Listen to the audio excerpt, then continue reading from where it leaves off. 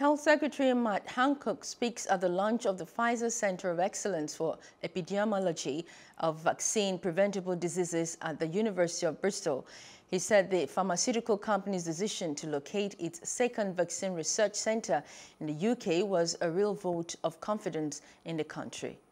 The most decisive breakthroughs from this pandemic have come from the magic that's created when academia and great universities like Bristol, industry and great businesses like Pfizer, and government have come together.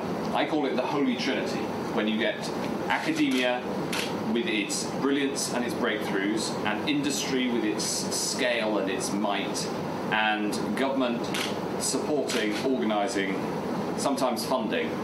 And the three coming together has been an incredibly powerful force in ensuring that we can help science rise to this once-in-a-generation challenge. And it's in that spirit that I'm absolutely delighted to launch this new Centre of Excellence. So I hope that this will be a shining example of what happens when you bring together brilliant institutions across different disciplines. Hello, hope you enjoyed the news. Please do subscribe to our YouTube channel and don't forget to hit the notification button so you get notified about fresh news updates.